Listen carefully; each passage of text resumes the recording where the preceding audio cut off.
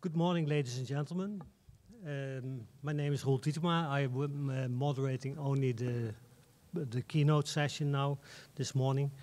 I would like to introduce as keynote speaker Dr. Steve Johnson. He's Director R&D at the Timken company. He manages a team of about 165 persons, covering R&D in all fields like material science, engineering, tribology, IP management, and so on and so on. So I'm very pleased that Dr. Johnson can give this talk. Please step forward.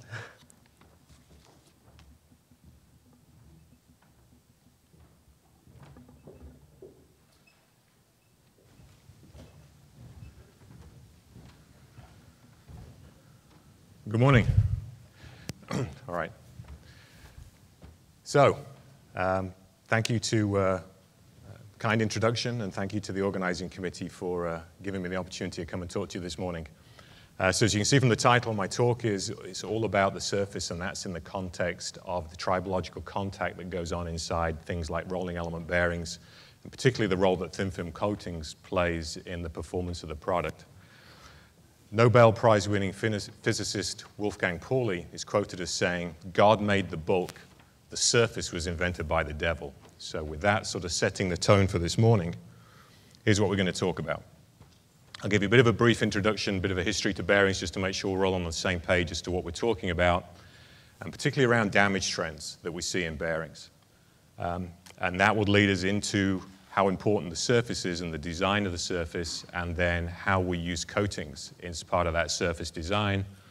And then we'll move into the performance of the coatings in a variety of different applications, and we'll finish up with where we think things are headed and what comes next. So, tribology in the title, what is that? So tribology, quite simply, goes back to the 50s. It was coined by a British gentleman from the Greek word tribos, which means to rub, and it's defined as the science of interacting surfaces in relative motion. So if you're into bearings and gears, pretty important stuff, and gets into wear, lubrication, etc. So a little bit of history from a hieroglyph circa 2400 BC, probably the world's first recorded tribologist. You can see the guy bending over in the middle here, blown up down here. So they're moving a large statue on a sled, and he's the guy charged with pouring the lubricant, probably water, to reduce the friction. Moving forwards a little bit in history, the Assyrians are credited with inventing the rolling element bearing because they figured out if they put logs under their sled, things got easier, and they only needed a couple of thousand people instead of 10,000 people to drag the statue. So now we have rolling element bearings. And then even around the time of Christ, there's been evidence, you can see there the fragment of what was a large rotary wooden platform supported on bronze balls, on cast iron, on steel spindles. And then into the Renaissance, Da Vinci, one of his sketches of his design of a thrust ball bearing. And then just to make sure we're all clear on what rolling element bearings are, the animation that you can see running in the lower left-hand corner shows you the typical configuration of a rolling element bearing. Quite simply, 2 rings and a plethora of rolling elements, and obviously this would be for rotary motion. You can have a similar arrangement for linear motion. There's a variety of classifications of bearings. When I talk to most people who aren't in the industry and you say, you know, a bearing, they mean, oh, you mean ball bearings. Because that's what everybody immediately thinks of when you talk about bearings, and it's quite simply, it's no surprise because 60% of all the bearings made and sold on the planet are in fact ball bearings. And the reason for that is it's much easier to make balls than it is to make rollers, so that makes them lower cost, and they're also very efficient. But all of these different classifications of bearings that you see on the screen all have strengths and weaknesses, and the weakness of the ball bearing is it is a ball point contact. It can only carry relatively limited loads. If your application requires you to carry more load than you can get from the ball bearing, now you need a roller with a line contact. And there's 3 main configurations of rollers, simply described by the shape of the roller. Cylindrical, spherical, which are like little beer kegs, and conicals.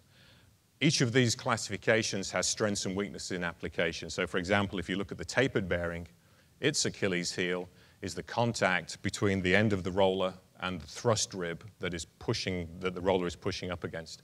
It's a mixed mode slide roll contact. It works fine when there's a lubricant around. If the lubricant should go away for any reason, then things deteriorate rapidly. So what's life like inside a rolling element bearing? Pretty extreme. I thought I'd try and give you some context around the type of applications. And here's one hopefully we can all relate to. So your average pickup truck, you can see one pictured there. Driving straight down the road, so simply supporting the load of the vehicle. You can see the design of the bearing in the bottom right-hand side, 2 rows of bearings. The contact pressure between the rolling element and the raceway is almost 200,000 pounds per square inch, or roughly 1.5 gigapascals.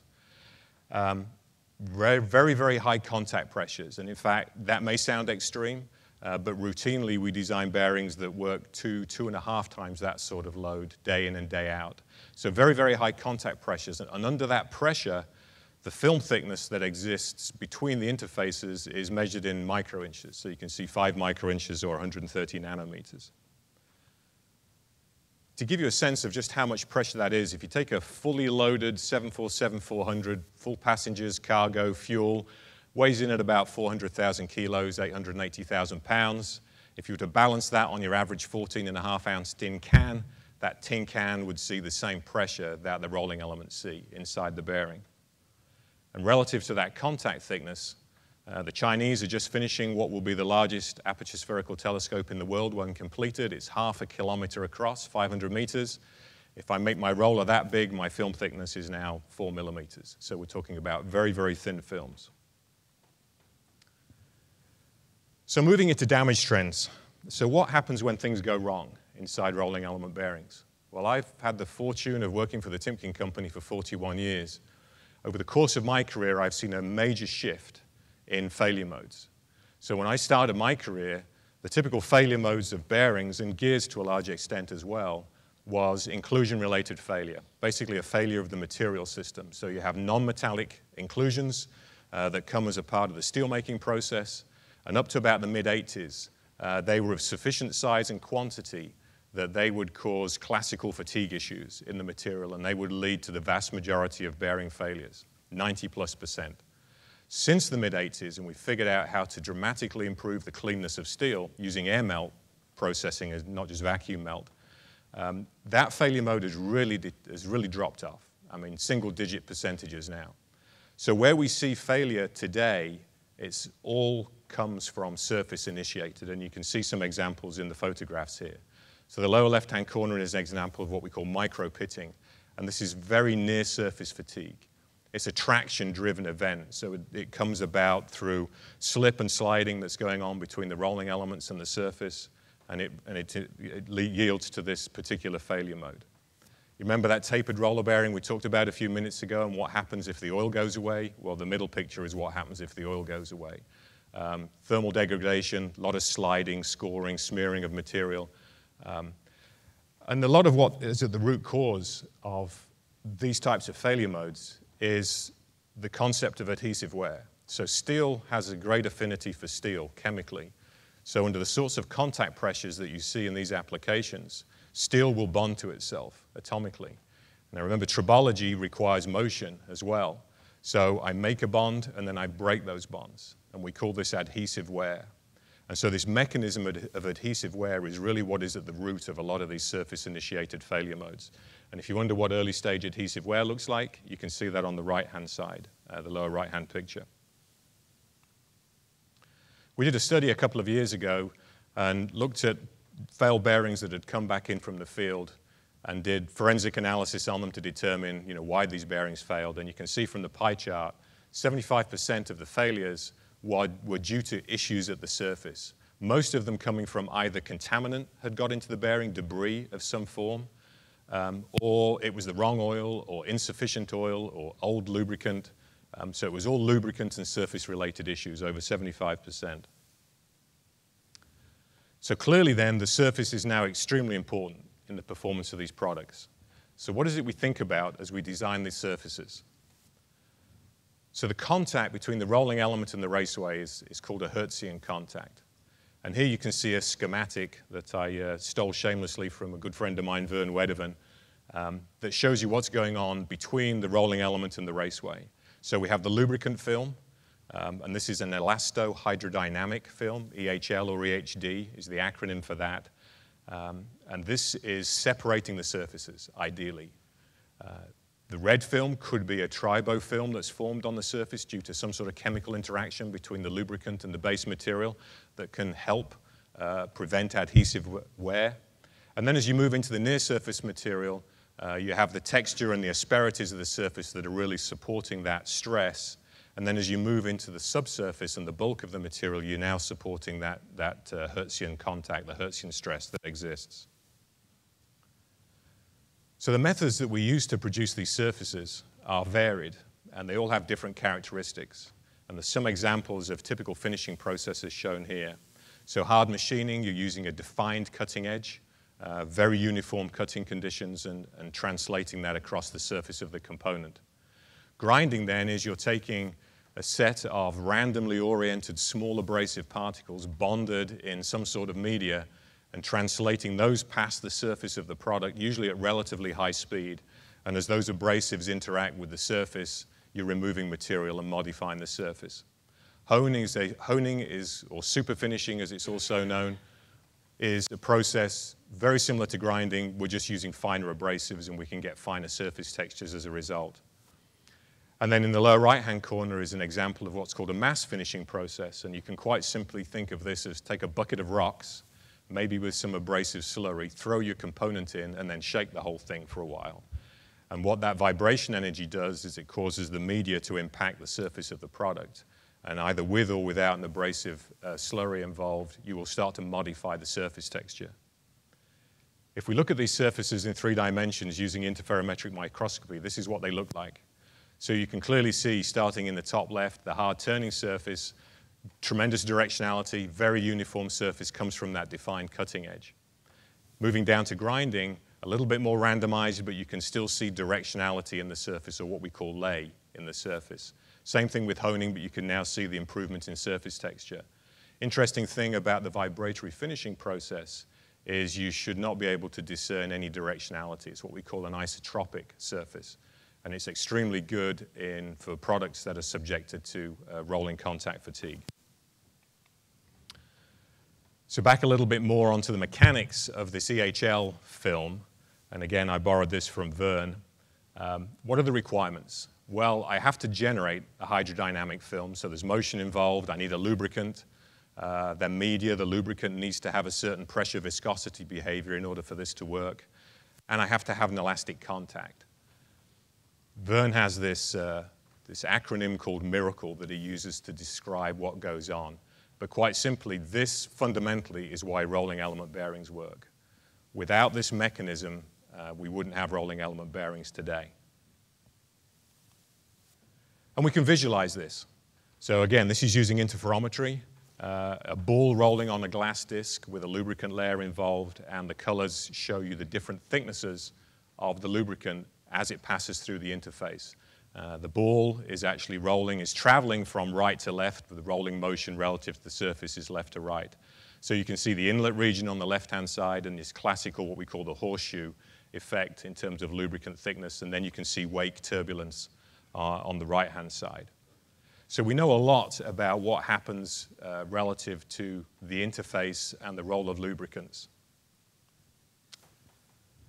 So in the good old days, again, back in the early days of my career, most mechanical systems were designed for full separation. So the idea was the surfaces never came into contact, that you had a lubricant with sufficient viscosity, and the application was designed in such a way that you tried to keep the surfaces separated. That would be on the right-hand side of this curve, which we call a Strybeck curve. And what's being plotted here is the friction coefficient against a dimensionless parameter that we call lambda, the lambda ratio. And this lambda ratio is described quite simply as the film thickness, so the lubricant film thickness, divided by the composite surface roughness. So it's a measure of separation. Do you have actual separation between the surfaces or not? So analytically, if lambda is 1, then I'm borderline contact. You would be in the middle, what we call mixed mode lubrication. If my lambda is greater than 1, I'm on the right-hand side of the curve, full separation. If I'm less than 1, now I've got fairly heavy contact between the surfaces. And you can see the red line, which shows you the different frictional characteristics as you move through these different contact regimes. Now, if I'm in mode 1, boundary lube, I want to really try and reduce my friction, reduce the parasitic loss in the system. So what are my potential strategies? Well, I could look at different materials that fundamentally have different friction attributes. I could play around with different lubricants, viscosity modifiers, or I could look at coatings. So coating is a surface layer. Surface layers have been around for a long time. Back in the 1900s, we figured out that oxides formed fairly readily on a lot of materials. We started studying those. In the 1930s, we figured out we can actually control these, particularly where we have lubricants involved. And we started putting chemistry into the lubricant systems purposefully to react with the base materials. So extreme wear additives, extreme pressure additives, sulfurs, phosphors that would form phosphates on the surface and form what was designed to be beneficial tribological films. And then as we move into more recent times, really starting in about the mid-1990s, we get into these thin film, diamond-like carbon coatings. One of the scientists that works for me, Ryan Evans, this is work that he was doing in his PhD in the mid-90s, and he was working with tantalum carbide, not a coating that we've commercialized, but this was the beginning of things for us at Timken. So let's move into coatings then. So thin films, what is a thin film? In the context of the applications we're talking about here, these are typically about a micron thick, 1 to 2 microns max. They're a solid layer attached to a solid substrate. You know, now tribofilms fall into that category as well, and we were just talking about those. The trouble is with those is, you know, they're reactive in nature. They can be difficult to predict. They're not easy to control. And in fact, as we often see, the additive package that gets put into lubricants to, say, go in a transmission is designed primarily to work with the gear system, believing that, well, if it's good for the gear, it'll be good for the bearings. Well, sometimes it is, and sometimes it isn't. It depends. So these tribofilms can be beneficial, but we've also seen examples of where they can be detrimental. So these tribological coatings then now are proactively deposited onto finished components. So this is the final stage in manufacturing. And they've been specially engineered to have very specific performance characteristics. And we're really talking about what happens in poorly lubricated conditions. So remember that Strieback curve? We're on the left-hand side of that chart. We're in boundary lube. We've got heavy surface interaction in our application. And adhesive wear is going to be present unless we can do something to prevent it. So at Timken, we have this whole field of what we call engineered surfaces, and they come in many different flavors. We have, you know, traditional conversion coatings, things like black oxide, nitriding, phosphating, etc. We have electrochemistry, so things like zinc nickel, thin dense chrome have been used for a long time. But in the middle is really what we're going to talk about this morning for the rest of my talk, which is these hard coatings, DLC.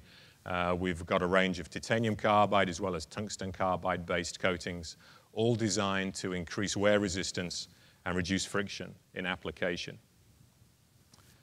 So this ES300, which is our tungsten carbide series, there's several different forms of this. These can be applied to bearing components, gears, pins, shafts, all sorts of different products. Our development of this really goes back to about the mid-2000s. We actually started in the mid-90s, and we first figured out how to deposit these coatings at low temperatures because that was a challenge back then. Most of our bearing steels, the tempering temperature is, 250, 280 Fahrenheit. So if you'll remember, these go on as a finished process. So if your coating processing temperature goes above that, you're going to have an issue in terms of the performance of the final product. So once we figured out how to deposit these at low temperatures, in the chamber you see on the upper right, and that's now a part of our the Timken Engineered Surface Laboratory at the University of Akron. Then we invested in production capability, and you can see one example of that in the lower right-hand corner. The benefits of these coatings is they're low friction, so they reduce friction, particularly in boundary or mixed mode lubrication. They reduce wear. They have improved micro-pitting resistance. They dramatically improve smearing and sliding resistance.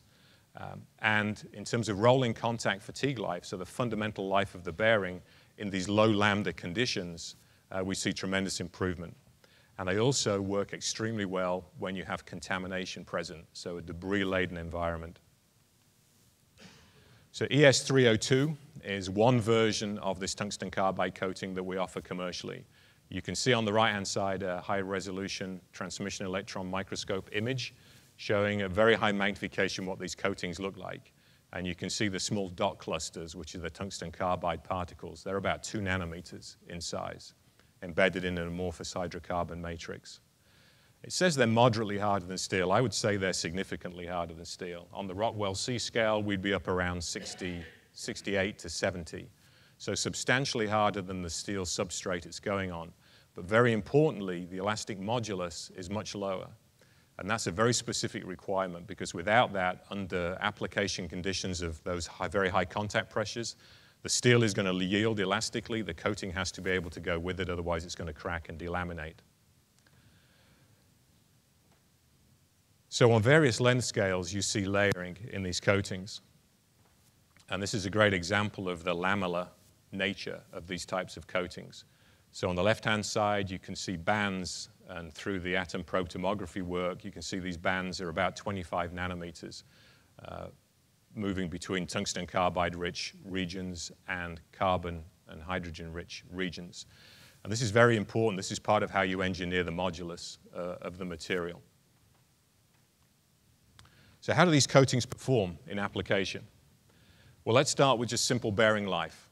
So clean oil environment, but challenging environment. You can see the test conditions in the lower left-hand corner. Lambda is 0.5, so we're very much a lot of surface interaction going on. And the baseline here is an all-steel bearing. The coated bearing, then, and notice we only coat the rollers. We have found that coatings on coatings is actually not as good as coating on steel. So we coat the rollers and we get about a 10 times improvement in this application condition versus the all-steel bearing. So tremendous improvement in basic contact fatigue performance. And then also shown as another data point is what happens if you black oxide all the components. There's a couple of industries that have really latched onto black oxide here recently as the be-all and end-all as performance enhancement. And yes, black oxide is better than all steel in these types of applications, but it's nowhere near as good as these tribological coatings. And one of the things I want to emphasize is the reason we have a number of different tungsten carbide-based coatings is from a fundamental chemistry standpoint, the chemical makeup of these coatings is almost identical. If you were to go in and count the atoms, there'd be very little difference between ES300 and ES302. But the microstructure of the coating has been engineered differently, and so the performance is very different.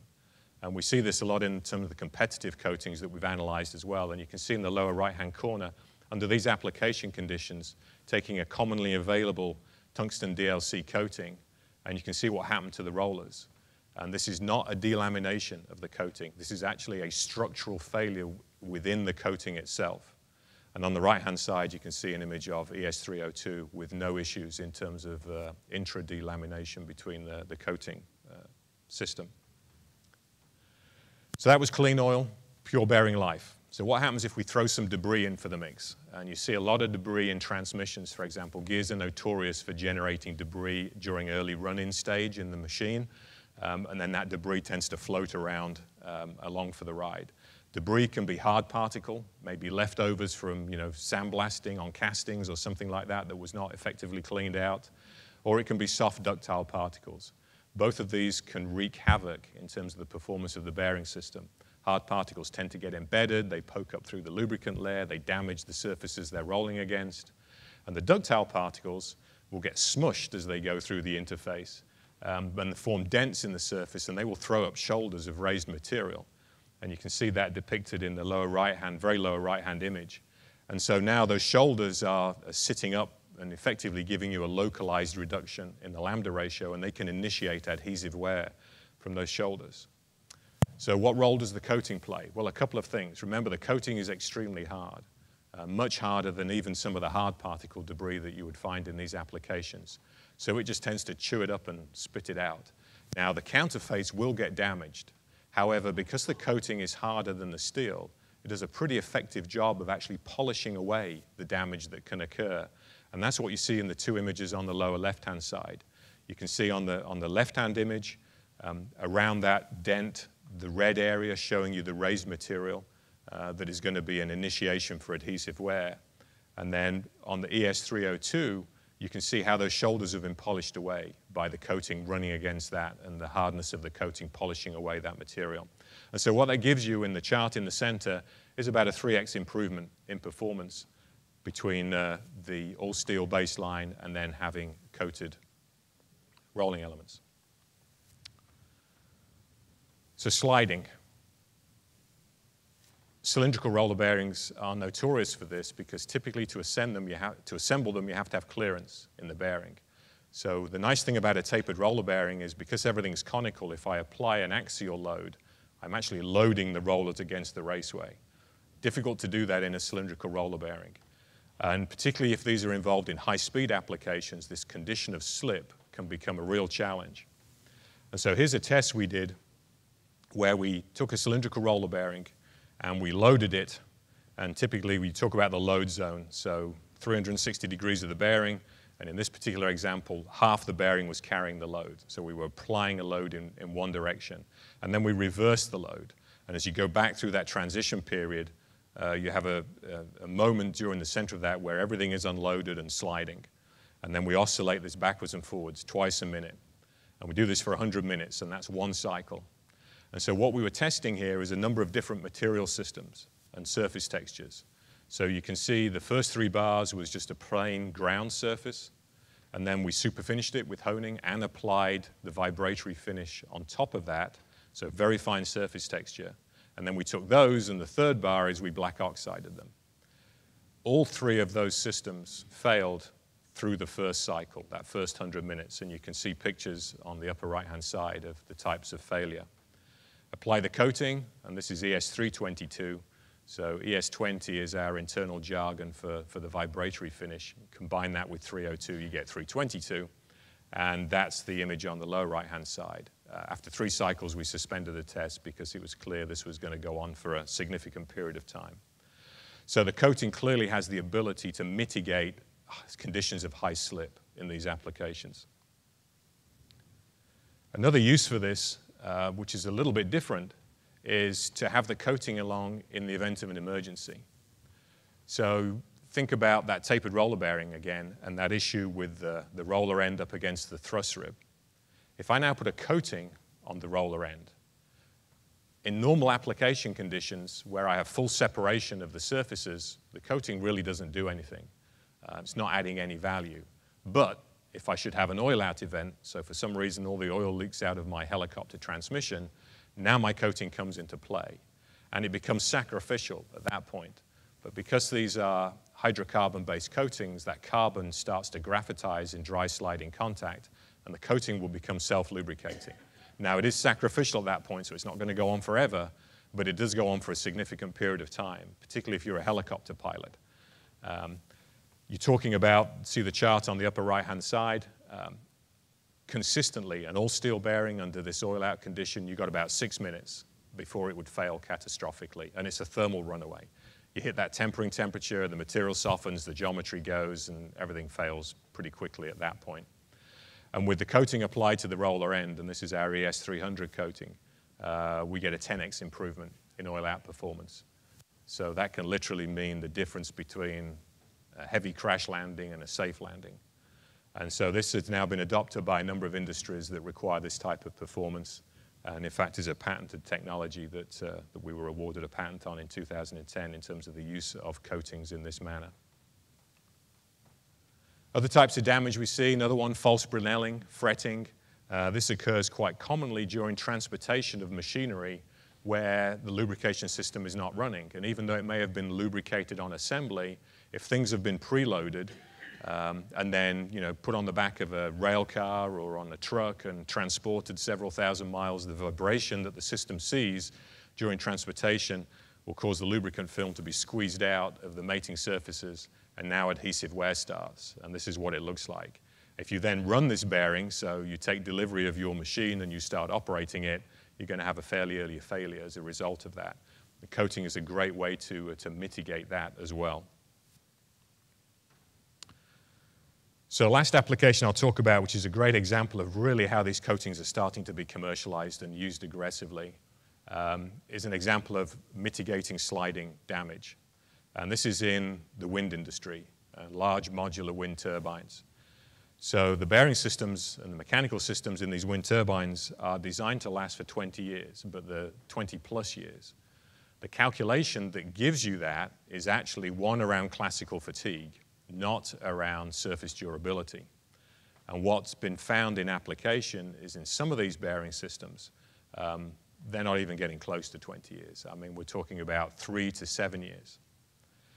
And the issue is this. So one of our competitors designed in a spherical roller bearing into a very common wind turbine in the belief that the attraction of a spherical roller bearing is it deals extremely well with misalignment. However, the Achilles heel of the spherical roller bearing is even though the curvature of the raceway and the rolling element is the same, it allows for that self-aligning motion. The roller is running around a very small diameter, the raceway is around a much larger diameter, so if you calculate the relative surface velocities, you do not have true rolling motion. There's a lot of slip designed inherently into a spherical roller bearing, and that's simple physics. There's nothing you can do about that.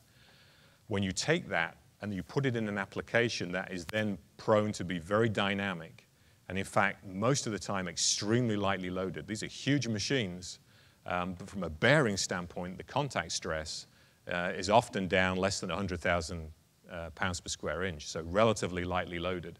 So you take a lightly loaded product that's inherently got slip, and then you put it in a very dynamic environment with wind gusts and generators coming on and off the grid, which is then prone to cause even additional slip. And that's at the root cause of what happens. And it's in low lambda because everything's moving very low, very slowly. You don't have enough speed in this particular application to generate a good surface film. So bring on ES322 and what Timken calls our wear-resistant bearing. Now, admittedly, this is a Band-Aid because the two ways you could approach a solution for this problem. One, put the right bearing system in the first place because it shouldn't have been a spherical roller bearing. That obviously requires a major re-engineering of the mechanical system, something that most operators who are the ones left picking up the bill for this particular issue are not willing to address. But you can use a coating. So if we apply the coating to the roller, then we get about 3.5 times improvement in the fatigue life based on laboratory testing. Field testing, we're at 6 years and counting. So we fielded our first prototype about 6 years ago. We keep going up periodically and looking at the early ones we fielded. The surfaces look great, the grease color is good, there's no signs of any damage. So will they last 20 years? We honestly don't know. But we can tell you that they seem to be performing much, much better than the all-steel product. And this has become a great commercial success for us in terms of the aftermarket supply of this particular product. And I think it's a great example of how coatings can really add value. So what's next? Where are we headed in the future? Well, throughout the course of my career, I've seen a shift from what customers want from give me more bearing life, which is where things were back in the mid-70s when I started. And for anyone that's of my generation that's also a Sunday morning mechanic, I mean, my first car was a 1978 Ford Escort. And I think I put 100,000 miles on that, and in 100,000 miles, I went through 3 sets of wheel bearings. So every Sunday morning mechanic learned how to change wheel bearings because that's just what you did. They didn't last long enough. I couldn't imagine changing the wheel bearings on a modern vehicle today. And a lot of that has come about through things like the steel cleanliness, improvements in bearing manufacturing technology, better knowledge about surface texture, surface design. So life is, for most customers now, it's not more life that's needed. But what we're seeing now is customers want efficiency, whether it's being driven by the needs to meet federally mandated fuel efficiency, or whether it's simply I'm the operator of a large piece of capital equipment and I want to reduce my operational expense by reducing parasitic loss in my machines. There's a big push towards improved efficiency. And so what we see OEMs and machine builders doing to help achieve that is things like, well, I'm building a transmission. I get a huge amount of parasitic loss from oil churning and drag. If I use a lower weight lubricant, I immediately get a huge bang for my buck. So you see this trend towards lighter lubes, and if any of you have bought new vehicles recently, particularly coming out of Japan, I mean, they're literally using zero weight lubes in some of the engines now. So that's great in terms of reducing parasitic loss and improving efficiency, but go back to that calculation of lambda ratio, it's now putting the mechanical system very much into boundary lube. So efficiency is the new life is one of my taglines. So surface durability is now what's going to limit performance versus classical fatigue. Classical fatigue is a relatively rare failure these days. Coatings then are now playing an increasingly important role in overall system performance. And coatings are starting to be the next generation of how we drive power density. So when I say power density, what do I mean? It's quite simply the ability to do more with less. So that example of bearing performance in clean oil where we showed the oil steel and the coated bearing was 10x.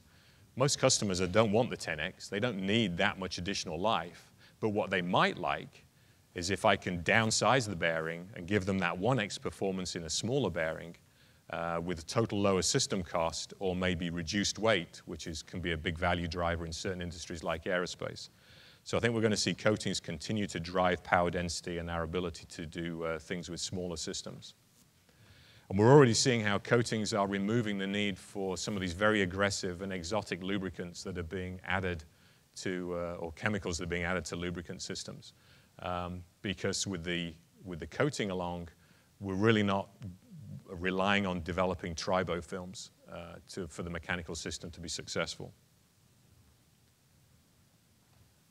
This is a little bit more futuristic, but we're starting to see research in this area too. So we embed metal carbides in this matrix to give us good wear performance. There are other things you can embed in the matrix that can start to provide information about what the coating is seeing.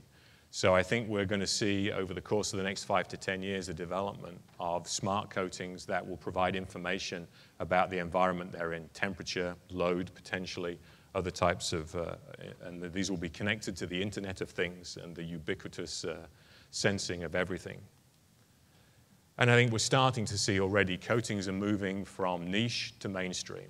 They've clearly been adopted by the automotive industry inside internal combustion engines, valve trains, piston rings, etc. are now all routinely coated in all modern engines. In rolling element bearings, it's a little bit slower, but you see things like the wind example that I closed with. Clearly there is value to be had, and in aerospace too. The big challenge is cost. The bearing industry is a relatively commoditized, price-sensitive industry. And the coatings come at a premium. It's a batch process, it's relatively slow, it drives cost. So one of the biggest challenges we have in front of us, I think, is how do we achieve the same functionality that we get today in coatings like ES302, but at a lower cost?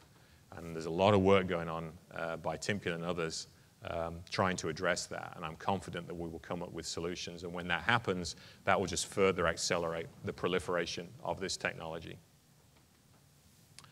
So with that, I'd just like to acknowledge my employer and for allowing me to come and talk to you today and funding all of the work that you've seen here. And my colleagues, Dr. Vikram Bedekar, who's actually with me in the audience. So if anyone asks me any difficult scientific questions, he gets to answer them.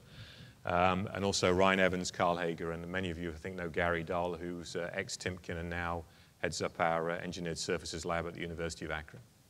Thank you.